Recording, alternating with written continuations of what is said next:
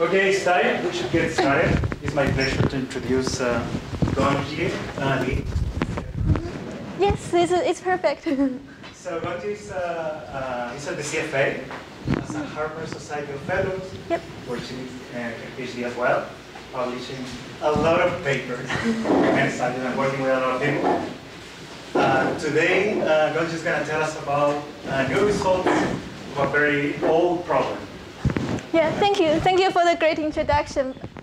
Today it's my great pleasure to be here to discuss about the dynamics of hierarchical three-body systems. And my main collaborators on this project include Smada Naus, Betsy Coxis, Matt Holman, and Avi Loeb. So what is a hierarchical three-body system?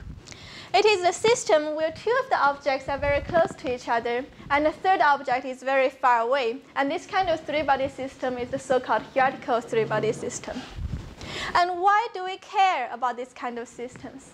We care about this kind of system because this kind of hierarchical configuration can be quite common, especially for binary stars with short periods. It has been found that for binary stars with periods less than about 10 days, more than 40% of them have outer companions. And for binary stars with even shorter periods of less than about 3 days, more than 90% of them have outer companions. And for three-body systems in particular, about more than 90% of them are hierarchical.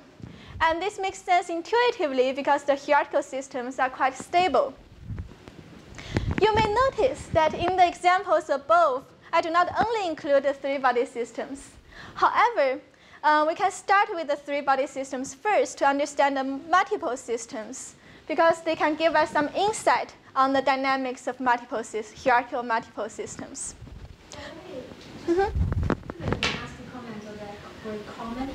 Okay. So I think for binaries which are further than 10 days, it's only 10% of them or Yeah, but yeah, I agree. Yeah, and this common is only for like the very hierarchical where where two of the objects are very close in already. Yeah, thank you for the comment. So what is the dynamics like? So for the hierarchical configurations, we can treat the two closely separated objects as a closed binary that is perturbed by the further object. And in this case, the angular momentum of the inner binary can be extracted by the outer object. And the eccentricity can increase, and the separation at the pericenter can be reduced. So the two objects can be brought closer to each other, like this. Okay, and also the outer object can darken the orbit of the inner binary and change its inclination. So the inclination of the inner binary can also be changed, like this. So this kind of dynamics can be applied to a large variety of astrophysical systems. First of all, for stellar systems, it has been observed for some short periods stellar binaries, the distance between the two stars are shorter than the minimum distance where they can be formed of. So this mechanism can help to bring the two stars closer to each other after they are formed and help explain the origin of the observed short period binaries. And secondly, for blue stragglers. Blue stragglers are a type of stars that are bluer and brighter than the other stars in the cluster. And they can be formed by the collision of two stars. However, the collision rate is not high enough to explain all the blue stragglers. And this mechanism can help bring the two stars closer to each other and has the possibility to collide with each other. So this mechanism can help explain the origin of the blue stragglers. And similarly, for type 1a supernova, one of the ways to produce a type 1a supernova is via the collision of two white dwarfs. And this mechanism can also help enhance the collision rate of the two white dwarfs by bringing them closer to each other and help explain the type 1a supernova origin. And next, for the exoplanetary systems. Different from our own solar system, some of the exoplanets have very different orbital configurations where some of them have eccentric orbit. And this challenges the classical planetary formation theory. And in this mechanism, due to the perturbation of the outer companion, the eccentricity of the planet orbit can be excited from a circular orbit to eccentric. And this mechanism can help explain some of the eccentric exoplanetary orbits that's observed, such as for the 16 Cygni b and also the HD 80606. And in addition to the eccentricity, some of the exoplanets are also quite different from our own solar system objects, since they have large spin-orbit misalignment, meaning their orbit are quite misaligned with the spin axis of a star. And this also challenges the classical planetary formation theory, where the planetary system is formed from a giant molecular cloud which has a preferred direction of rotation. And as we've seen that this outer perturber can torque the inclination of the inner binary. And in the case when the stellar spin axis is not strongly coupled with the planetary orbit, the spin axis of the star is left alone. And this way, the outer perturber can torque the planetary orbit and produce the spin-orbit misalignment that is observed. And finally, for the black hole systems, for the binary black holes, the outer perturber can excite the eccentricity of the black hole binary. And this significantly reduces the binary merger rate due to gravitational wave radiation. And this can enhance the merger rate. And this is very important for gravitational wave rate detection rates calculations. And in the end, when the star is brought closer to the supermassive black hole, the stars may be tidally disrupted. And since the outer perturber can bring the stars closer to the supermassive black hole and produce these tidal disruption events, this mechanism is important in the calculation of the tidal disruption rates. So now I hope I've convinced you that this mechanism is very important. It can be applied to a large variety of astrophysical systems. So in this talk, we're going to discuss the dynamics of this kind of system. I'm going to start with the interesting mechanism we find where the inner binary can flip by about 180 degrees from almost coplanar configuration. And then I'm going to discuss two examples where the hierarchical dynamics can help produce misaligned hot Jupiters and also can help enhance the tidal disruption rates of stars. So let's start with the coplanar flip. Before going into the details, let's look at the configurations of the system again. As we mentioned, that the system is quite stable, and we can treat the closely separated two objects as a closed binary, and we can treat the outer object orbiting around the center mass of the inner two objects as the outer binary. And in this case, the orbital phase movement is the orbital periods of these binaries are much shorter than the interaction time scale. So one can average out the orbital motion of the two binaries and treat it as the interaction of two orbital wires, where the inner wire is composed of the inner two objects, and the outer wire is composed of the outer object orbiting around the center mass of the inner two objects.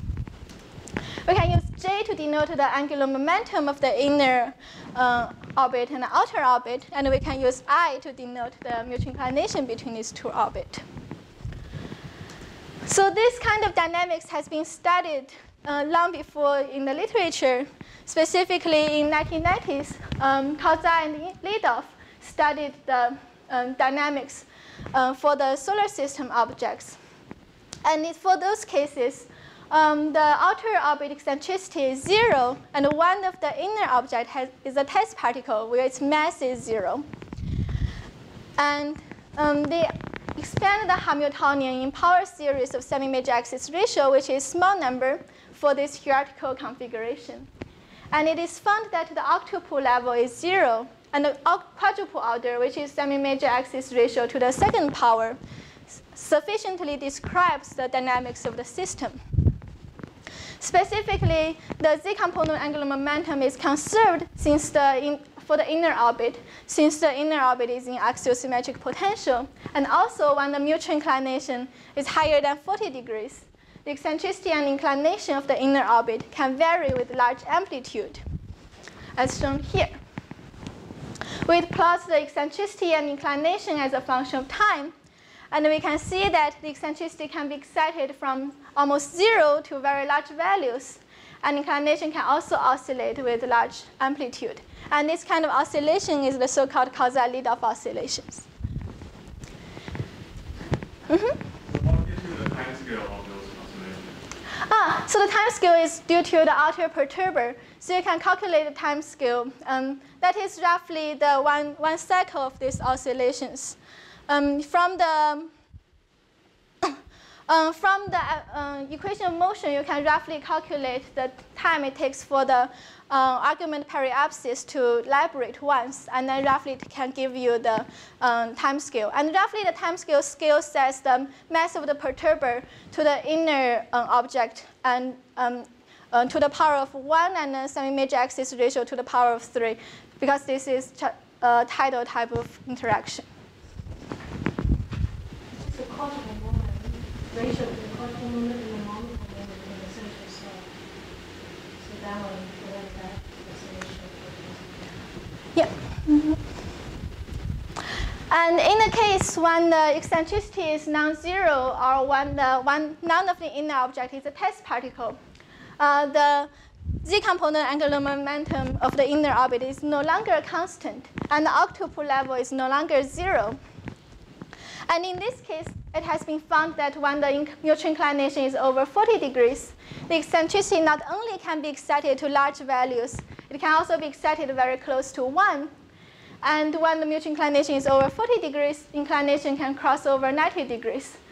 And we can get this since the z-component angular momentum is not a constant, so this can flip sign, so the inclination can cross over 90 degrees.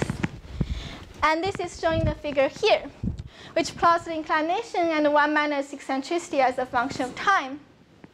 The cyan color shows the case when one only includes the quadruple order, and the red color shows the case when one includes both the quadruple order and the octuple order. So you can see that for the inclination, including the octuple order, the inclination can flip cross 90 degrees, and including the octuple order, the eccentricity can be excited very close to 1. So what are the consequences? Why is this interesting? This is interesting because since the inclination can be crossed over 90 degrees, it can not only produce the misaligned hot Jupiters or misaligned exoplanets, it can also produce planets that orbit in the opposite direction from the spin axis of the star, where the mutual inclination is over 90 degrees. In addition, as the 1 minus eccentricity goes very close to 0, meaning the pericenter distance is further reduced, so this can further enhance the tidal disruption rates. So now you may wonder, what will happen if the inclination is outside of this range? As you can see that here, the inclination is constrained between about 40 to 140 degrees. Do we know anything about hot Jupiter? Yeah. So, yeah. Retrograde, polar line. Yeah, and later in this talk, we'll see the histogram of the spin of the misalignment. It's quite interesting. Thank you for the question. So, yeah, back to the coplanar case. So, what happens if the mutual inclination is outside of this range when the two orbits are almost coplanar? One would expect that nothing very interesting will happen because the torque is smaller when the mutual inclination is smaller. However, we find when the eccentricity of the inner orbit is large, meaning the angular momentum of the inner orbit is smaller, something interesting can still happen, where the inner eccentricity can still be excited to 1, and inclination can almost flip by 180 degrees. And this requirement is needed because when the angular momentum of the inner orbit is smaller, it's easier to flip the inner orbit. And this is shown in the figure here, where it plots 1 minus eccentricity and inclination as a function of time. And then we can see that starting from almost 0 degrees, the inclination can oscillate and then flip by 180 degrees. And during the flip, the eccentricity can be excited to very large values, to 1 minus about 10 to the minus 6 or 10 to the minus 5. The green color in this plot shows the results from the secular approximation up to the octuple order that we've seen in the semi-major axis ratio expansion. And the dashed blue line is the results from n-body simulations. So you can also see that the secular results agrees quite well with the n-body simulations. So this. Secular approximation can survive through the flip, or yeah, it can survive through the flip because during the flip, the two orbits are still the system is still quite hierarchical. So the semi-major axis expansion is still valid. Yeah. So basically, from here, we can see that the inner orbit can flip from almost 0 degrees by about 180 degrees, like a pancake. OK. So why is it interesting? It's interesting because it increases the parameter space where the eccentricity can be excited and inclination can flip. So this also shows that it is possible that hot Jupiters can orbit in the exact opposite direction from the spin axis of star, since the inclination can go to 180 degrees. And it also shows as the eccentricity can be excited to large values, this can enhance the tidal disruption rates. So what are the differences between the high inclination flip and the low inclination flip? You can see the trajectories here, which plots 1 minus eccentricity and inclination as a function of time for the low inclination flip and the high inclination flip. So you can see for the low inclination flip, the eccentricity increases monotonically before the flip, while for the high inclination flip, the inclination oscillates before the flip. And this oscillation is on quadruple time scales. So why is there this difference? We're going to discuss about this later in this talk. And also we can see that for the low inclination flip, the inclination is quite low before the flip, while for the high inclination flip, the inclination is quite high and oscillates before the flip. So the flip happens when the eccentricity gets to extremely high value. Oh yes, the flip. You might disrupt the planet. Yes, we do worry. We worry. Yeah. So that's why population synthesis model it will be very helpful, because with the tides and a lot of precessions during the flip is quite complicated. And then from that we can obtain the fraction of systems that have been tidally disrupted and survived. There's still some portion of the systems that can survive and end in the some misaligned configurations. But we'll discuss about this later in this talk. So I wonder whether the mean time between two flips is the same, is constant? Sorry? The mean time between two flips. Oh, yeah. That's a very good question.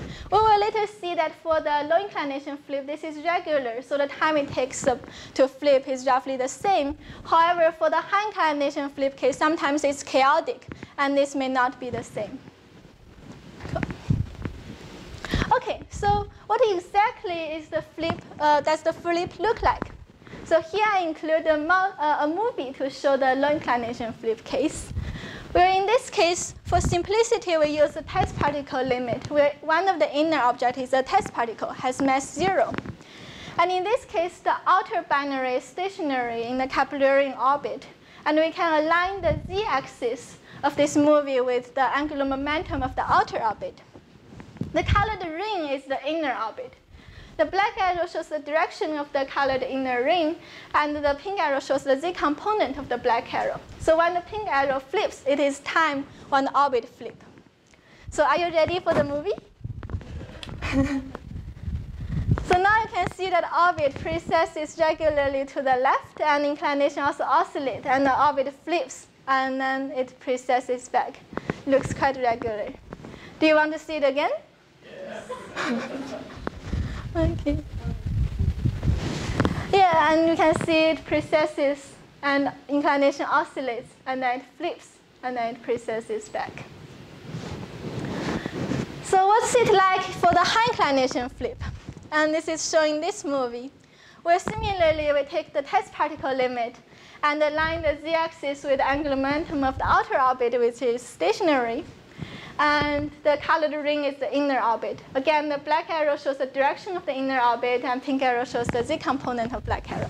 So I'm going to play the movie. And now we can see that for the high inclination flip, the orbit precesses in a faster time scale than the flipped time scale. And the orbit just flips. Yeah. And do you want to see it again? Yeah. You can see that orbit precesses and flips. Please. Does this necessarily happen on a slower time scale than the orbit itself here? Or? Oh, the orbital time scale is much faster than this. Otherwise, the secular approximation is not valid. Yeah. So for the system that's very hierarchical, this time scale is much longer than the orbital time scale. For the outer perturber, if the outer perturber is closer in, and then this may not be the case, and then you need to do embodied simulations. But sometimes it could be chaotic, so can there be resonant effects that break that? Or Yeah, there are resonances. Actually, this excitation of eccentricity and the inclination variation are due to resonances, as we will later see. but the resonance is a secular resonances, and it doesn't break the hierarchical limit. Okay, so you may wonder, for the coplanar flip, it looks quite regular. Can we get some analytical predictions on the flip criteria and the flip timescales? To study this, let's first look at the Hamiltonian of this system roughly. So for simplicity, we take the test particle limit. So one of the inner object is a test particle. And in this case, the Hamiltonian can be reduced to 2-degree freedom, which depends on the angular momentum, the argument periapsis, the z-component angular momentum, and the longitude of node. And up to the octuple order, the Hamiltonian has this kind of form where we can see that at the quadruple order, it's independent of the longitude of node, meaning its conjugate action is a constant. So the z-component, so we can see that the z-component angular momentum is constant as expected. And at the octuple order, it depends on both of these two angles. So both angular momentum and z-component angular momentum are not constant. This epsilon is a hierarchical parameter that characterizes how important this octuple term is relative to the quadruple term. And this depends on the semi-major axis ratio and the eccentricity of the outer orbit. When the outer object is closer, the octuple term is more important. And when the eccentricity of the outer object is higher, this is more important. So you just included the quadruple moment, it would be 1 degree freedom? Yes. If you just include the quadruple system, the whole system is integrable. And yeah.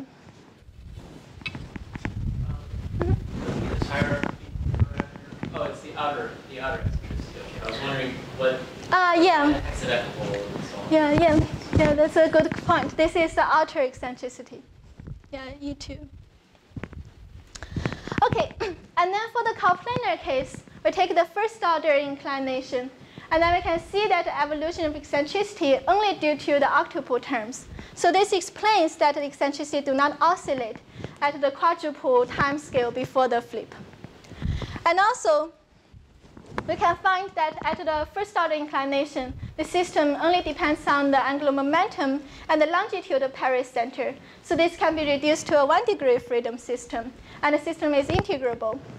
And also, we can solve the eccentricity as a function of time directly.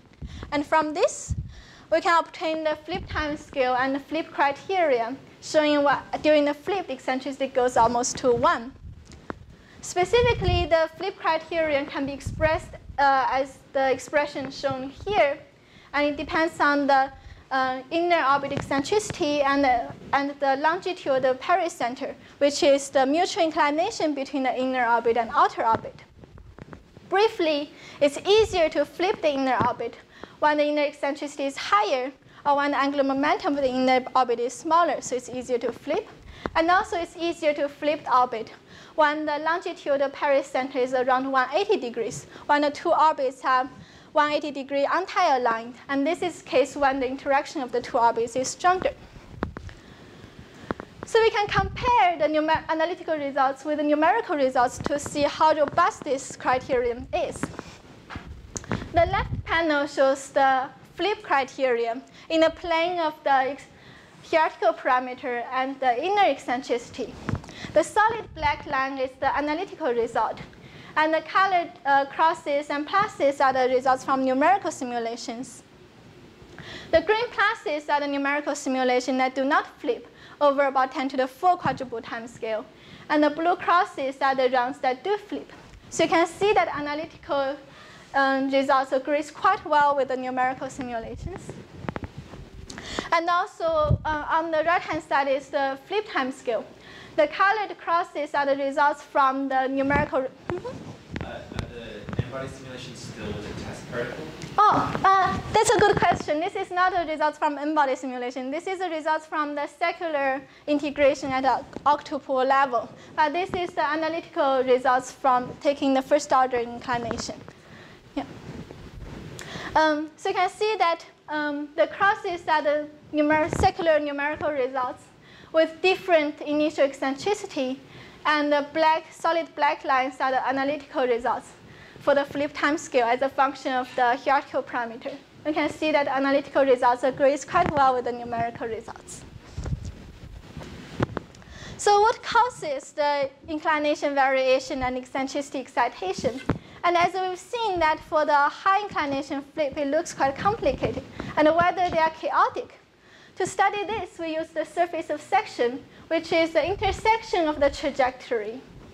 And we can tell from the surface of section the chaotic regions and resonant regions.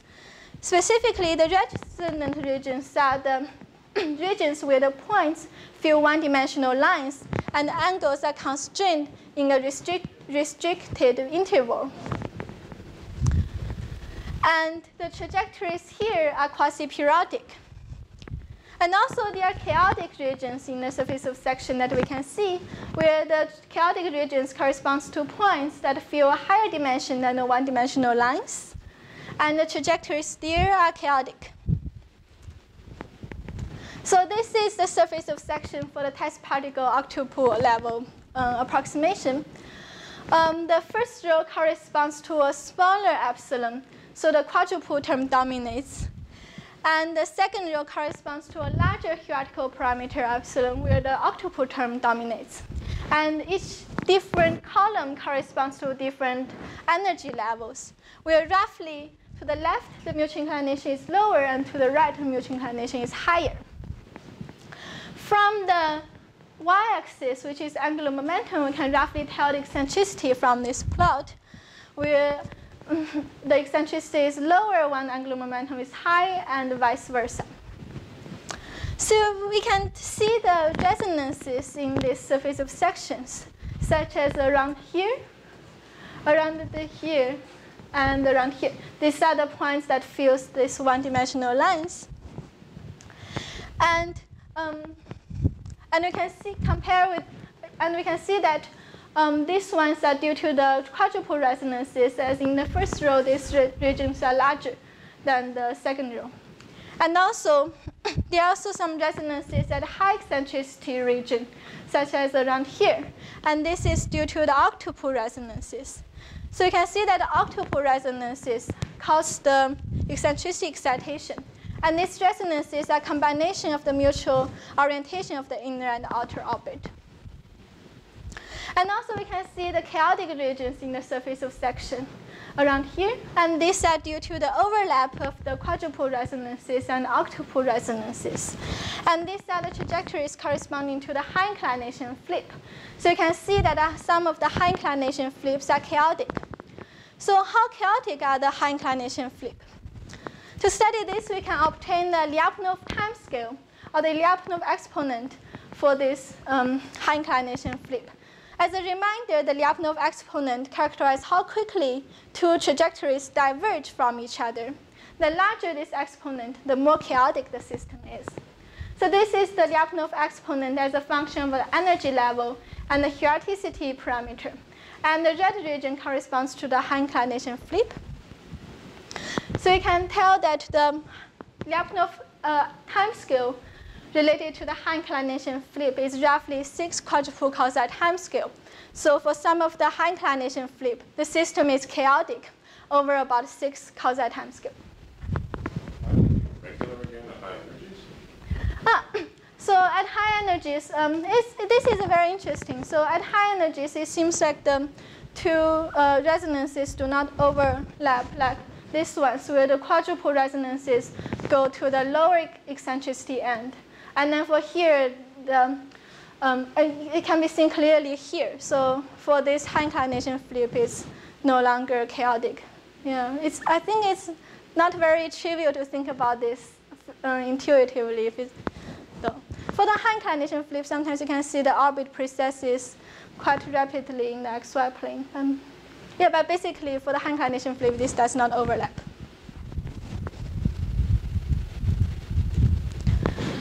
Okay, so next, let's apply this mechanism to exoplanetary systems.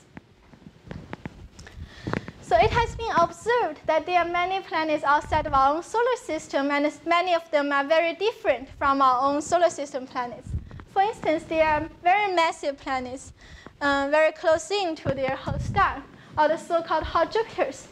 It's difficult to explain the origin of the hot Jupiters, as it's difficult to form them in situ very close to the star.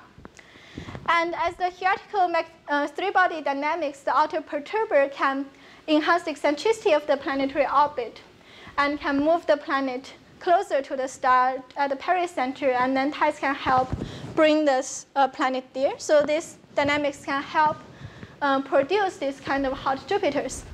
And during this process, the inclination of the planetary orbit can vary. So one can use the spin-orbit misalignment to help constrain how dominant this mechanism is in help producing the hot Jupiters. And this is the histogram of the observed spin-orbit, projected spin-orbit misalignment.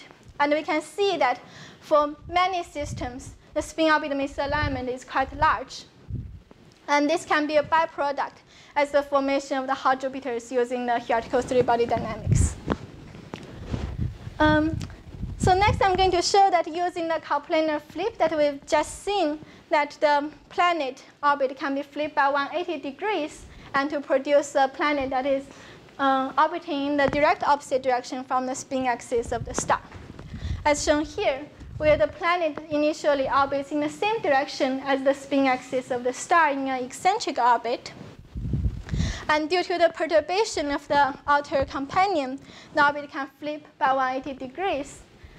Like this. And during the flip, the eccentricity can be excited very close to 1. And at the pericenter, the distance between the planet and star are very close.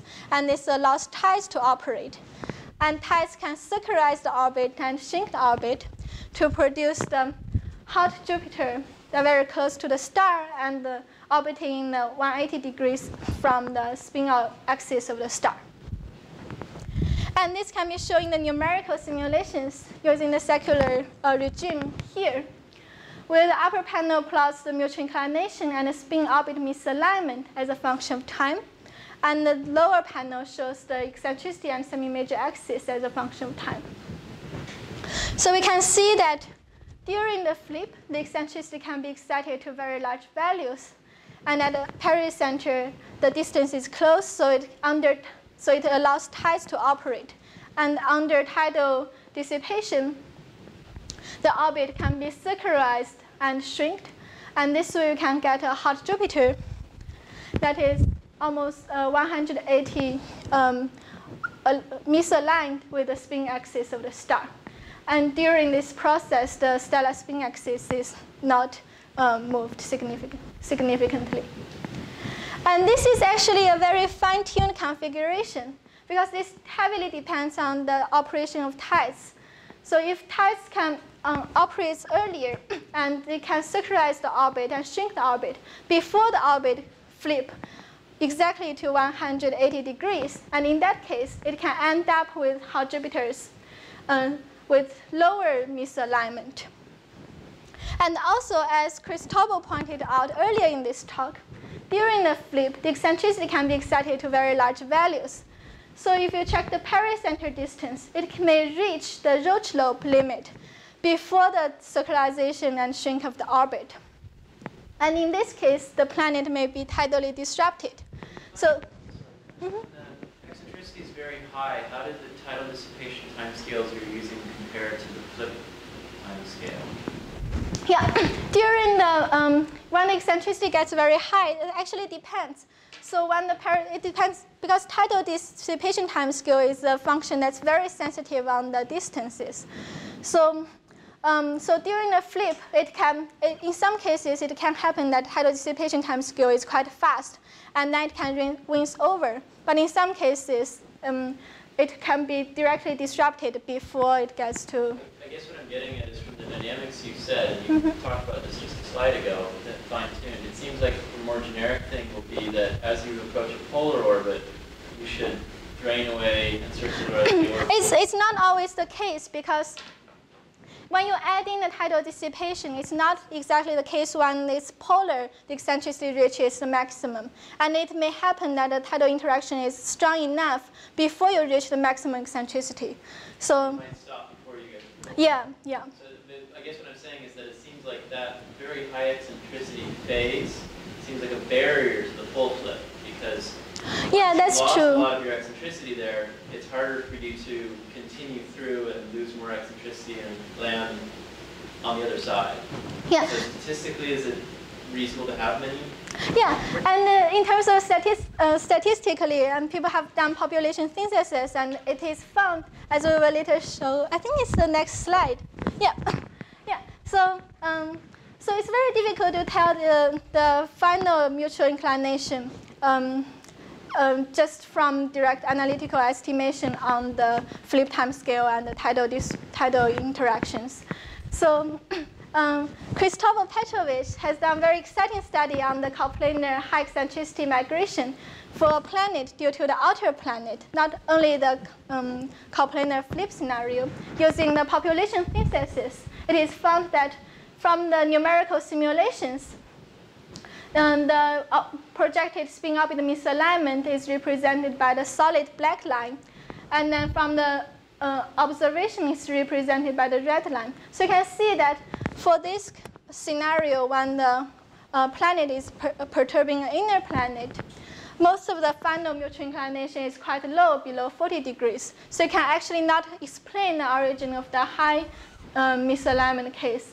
And for this, We got to ask Christopher, are you including tidal realignment in this? No. oh, but actually, I think for tidal realignment, it is found, at least for the equilibrium tides, the tidal decay time scale is similar to the realignment time scale. So for most of the cases, you realign the orbit when the planet dies, got engulfed by the star, unless you use some unless you use some inertial dissipation, inertial wave dissipation instead of the equilibrium tides. Tides on the planet. So So when it's circularized, it could be tides on the star. That would realign, but none Yeah. is actually included there. yeah, but I thought tidal realignment is known to be happening when we see the less massive planet, less misaligned. That's I think that's still debatable, because it may not due to the tidal realignment. It may due to some other mechanism where it probably doesn't get misalignment in the first place. So there's still some controversy in whether tidal realignment really play a role for the small planets, for the cool star and small planets. Okay. Next.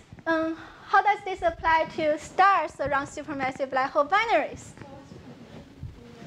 Oh, the conclusion is so the perturber of the outer companion can produce misalignment, but from recent studies such as the eccentricity comparison for the observed systems and the results from the population synthesis, it seems only about 20% of the systems are the misalignment are due to the perturbation of the outer companion. So in order to flip the orbits, you need to decrease the angular momentum by a lot. So like in one cosine timescale roughly, the delta J over increase of the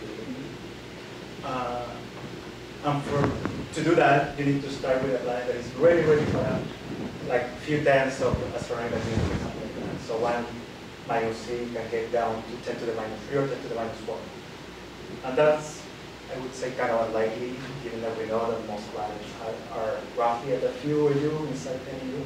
Are you saying the binary which you need to make the coherent? No, not the binary, the planet. The planet needs to start migration at, say, 50 U or something like that. So 1 minus c. Given where the binary is, the planet has to be quite far. No, I think Chris was saying. Yeah, one requirement, so the flipping condition is actually a condition to reach eccentricity unity, and it happens that it flips. To reach eccentricity, the values for the flip to happen, they are so large that the very center, if you start at 1 AU, would be inside the star. So you need to actually start migration from 50 AU or something like that. Yeah. And this population synthesis in particular is taking data from rate velocities where we believe the planet starts at 1 AU. So that's kind of like There's no population that only for this scenario where the planets initially are quite close. If you start with right. yeah. No, this is secular. This is secular. Yeah. So it's possible to have the flipping of the orbit. Yeah, and then it's still maybe a little bit fine-tuned, and the planets you need to start from need to start like very far out. yeah, as you can see around here. So like in your Right. Yeah, and you can So see that the planet starts at like 40, so more than 10 AU right. before this. No RV planets yet. But finally, in the end, it can reduce this to a very close distance. Just before the flip, it was quite far away. So in the end, you can get RV. It can be responsible for RV planets. No RV population in the country that you use to make that happen. But this is the initial configuration. So unless you're just looking at the very young systems, and then you can. There's going to be a big population out there for the generation on Jupiter. Right, so that's Right. okay. Mm-hmm. We believe that there are less planets there. There's no planets. No planets there, and there are many planets at 1 AU. So that's Yeah, but I think it's still possible to have some planets at that far distances, although now the RV is just more favorable for the short period planets. So I think this can still happen for some population of the planets. Microlensing constraints? Microlensing constraint, I think that's farther away from this distance, right? Not Microlensing constraints in German planet is okay. Direct observation, direct imaging. direct imaging? No, well, Direct imaging is farther. It's about like a 50 to 100 AU. Some of them. There is constraint actually on the G-type star. You have to be very young G-type stars. Mhm. So I don't know if microlensing is a better constraint. Really. Probably. Yeah. Yeah, that's a good point. So if you do population synthesis, do you reproduce the black tail at the... I didn't do population synthesis myself, and Christopher did some. reproduce the, Right. I think for the perturber, if the perturber is a star, there are some past literatures finding that there are misalignment above. Sorry, I can do this. Giving away all the later things. Let's see. I should have it. Yeah, this one. Yeah. So this one is the companion is a star instead of a planet. And for that case, it has a large number of them with quite misaligned and retrograde configurations. no, but this is an inclined perturber. Yeah. This is a cosine, eccentric cosine mechanism. Yeah, Christopher was a coplanar case. Yeah. Yeah, so it seems the population synthesis do depend a lot on the initial conditions, where you put the planet, how coplanar the outer perturber is, and what is the mass of the outer perturber relative to the planets. So. The planet is such a high eccentricity. Yeah. This one you don't need such high. No. No. Right. And even for this case, it was found the eccentric causality of mechanism may be responsible for about 30% of the hot Jupiters, comparing with the misalignment.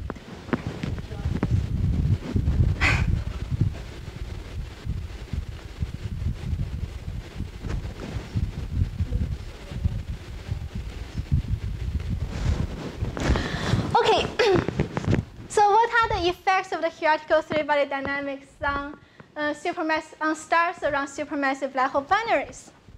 So it is well known now that there are supermassive black hole binaries exist in our universe, where the supermassive black hole binaries may originate from the mergers of galaxies.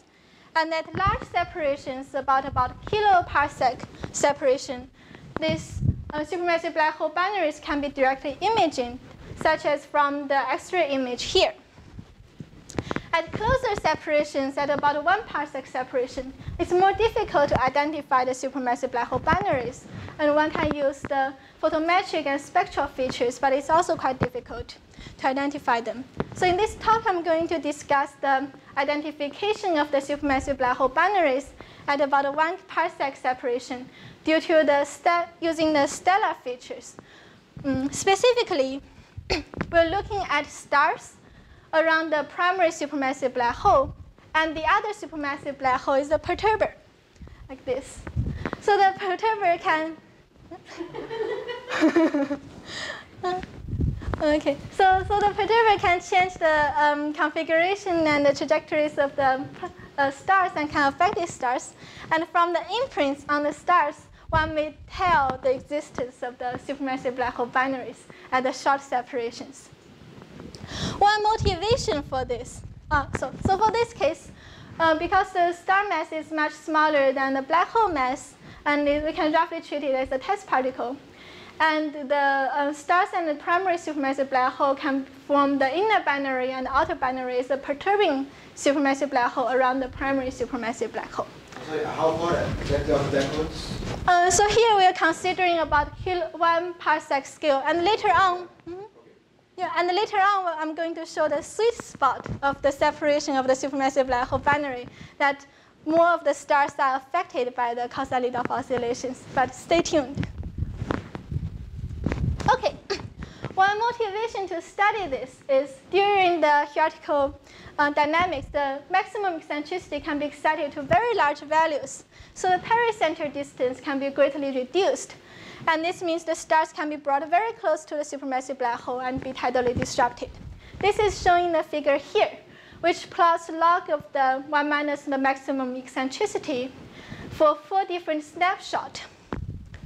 Where this one is for about 30 causality of time scale. We can see that in about 30 causality of time scale, the max eccentricity can reach about 1 minus 10 to the minus 6. So this means it's very powerful, where the stars can start at 1,000,000 times further from the tidal disruption radii and still have the possibility to be disrupted. Say 10 to the 8 supermassive black holes? I think at least for the disruption, when the time-wise it's actually disrupted, it's about 10 to the 3 years, 10 to the 4 years. So it's quite short. Very short. Yeah. That's a very good question. I'm going to show a plot of these time scales very soon in this talk. So yeah, I think it's the next slide. So we need to be very cautious about this excitation of the eccentricity, because as we mentioned that this eccentricity excitation are due to resonances. So if the resonant angles precess at a time scale faster than the causality of time scales, this resonance may be suppressed, so the eccentricity cannot be excited to very large values. So in this plot, we plot all the different time scales with the causa time scale represented by the red line here as a function of the stellar semi-major axis. So you can see that this is the case for the primary supermassive black hole is 10 to the 7 solar mass, and perturber is 10 to the 9 solar mass. So you can see that when the star is very close to the supermassive black hole, the GR precession time scale is really short. So it can suppress the eccentricity excitation due to the outer perturber. But farther away from the supermassive black hole, the stars may be outside the Hill sphere limit, or when the hierarchical approximation may break down. So the stars cannot stay very far away from supermassive black hole. So in this case, the stars are affected by the causality of oscillations only in the range of the green arrow. So from this, we can calculate the total number of stars affected by the causality of oscillations for different configurations, as shown here, which plots the total number of stars affected by the causality of oscillations as a function of the mass of the outer perturber and the mass of the primary supermassive black hole. We can see that the curve here represents the region where the causality of oscillations are suppressed by the Newtonian precession. And this is a precession due to the stellar potential interior to the star that we consider. And this curve represents the region where the causality of oscillations are suppressed by the GR precession. And the colors shows the log of the total number of stars that are affected. So this thing came from kiloparsec, dynamic friction, and makes a spiral inward. What do you think would be the characteristics of eccentricity? We don't actually, I don't know the answer. Yeah, I'm not very sure. I think from some of the simulations, the eccentricity can be high, but I'm not. I think 0.7 eccentricity is a reasonable eccentricity, but. Some of the black holes? Yeah, this is the eccentricity of the black holes. As the black hole is merged in, and then it can be move inward due to some scatter of stars, and then the mass segregation first, and then some scatter of stars. And in some cases, it can be end up quite high with quite high eccentricity. But this eccentricity doesn't need to be very high for this to operate. But I think this is a this is a reasonable eccentricity for the supermassive black hole binary. Yeah.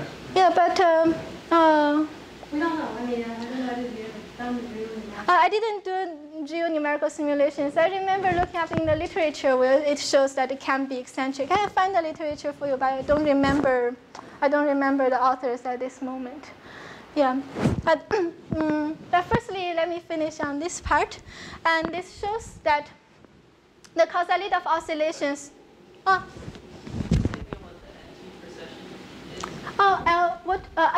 NT precession, thank you. This is a Newtonian precession due to the stellar potential. Yeah, so it's different from a point mass potential. So you can see from this plot that causality of oscillations affect more stars when the perturber is actually more massive. Although when the more massive black holes may have more stars, however, when the perturber is more massive, the perturbation is stronger. So it's still for the less massive primary supermassive black hole, more stars are affected by the causality of oscillations. So next, about the dependence on the binary supermassive black hole orbital parameters. So here we can show the same thing, the total number of stars affected by causality of oscillations for different supermassive black hole semi-major axes and different eccentricity. So you can see that there is a sweet spot around about 1 parsec. Supermassive black hole binary semi-major axis is about 1 parsec.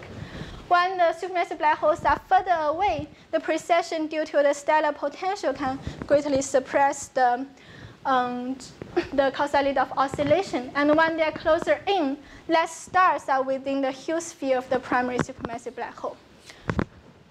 It's kind of remarkable to me that the supermassive black holes are going to make 10 to the 7 or 10 to the 8 solar masses each. And this is just like a normal star, right? Like 1 solar mass. And that's just... No, there's a star cluster. Yeah, there's a star cluster. Central star cluster? Yeah, there's a central star cluster that I put in for the Newtonian precession. Yeah. And then the rho set for different eccentricity of the supermassive black hole binaries. So you can see that actually when the eccentricity is lower at about 0.1, more stars are affected by the oscillations, because when the eccentricity is larger, less of the stars are still within the Hugh sphere of the primary supermassive black hole.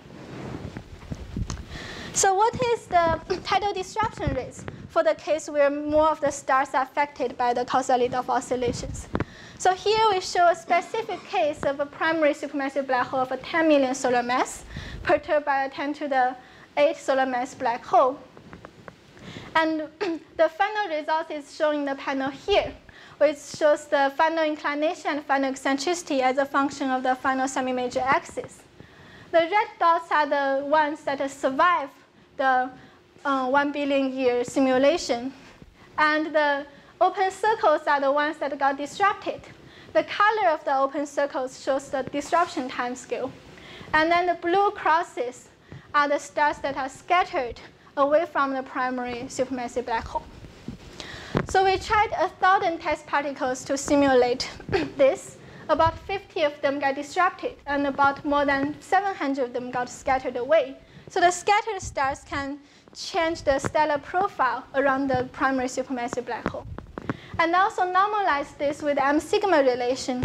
We can find that tidal disruption rate can reach about 10 to the minus 3 per year. And how does this affect the stellar profile? The first row is the initial histogram of the mutual inclination of the star relative to the binary black hole. And this is the eccentricity and semi-major axis.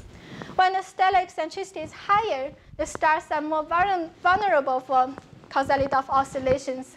So what we have in the end are the less eccentric stellar orbits. And we are left with stars closer to the primary supermassive black hole, because stars further away feel stronger perturbation from the outer companion. So in the end, what is the case for the stars around the intermediate solar mass black hole in our own galactic center. So in this case, the stars around the intermediate solar mass black hole, and the perturber is the Sagittarius A. So this is the result. We assume this is the final inclination versus the final semi-major axis. So we can see that about 40 of them got disrupted and 50 of them got scattered away from the primary intermediate solar mass black hole. And in this case, about 50% of stars survive, and tidal disruption rate can reach about 10 to the minus 4 per year. And interestingly, for this case, it can leave an imprint on the profile of the stars around the intermediate solar mass black hole, where for the mutual inclination of the stellar orbit with the intermediate solar mass black hole and the Sagittarius A, there's a big dip when the mutual inclination is high. So this means finally the stars surrounding the intermediate solar mass black hole will be in the shape of a torus. So this has the potential to help us identify the intermediate solar mass black hole in the galactic center. So now here's my conclusion. So we've first seen in this talk that the inner orbit can flip by about 180 degrees from the almost coplanar configuration with the outer perturber, like a pancake. And in this case, it can help produce the misaligned exoplanets. And it has the possibility to produce counter-orbiting hot Jupiters. And for the case of stars in supermassive black hole binary systems, the perturbation of the outer supermassive black hole can enhance the tidal disruption rates when the perturber is quite massive comparing with the primary supermassive black hole. That's it. Thank you.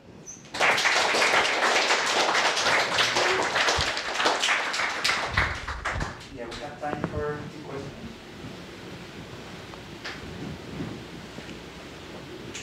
What are the current observational constraints on tidal disruption rates?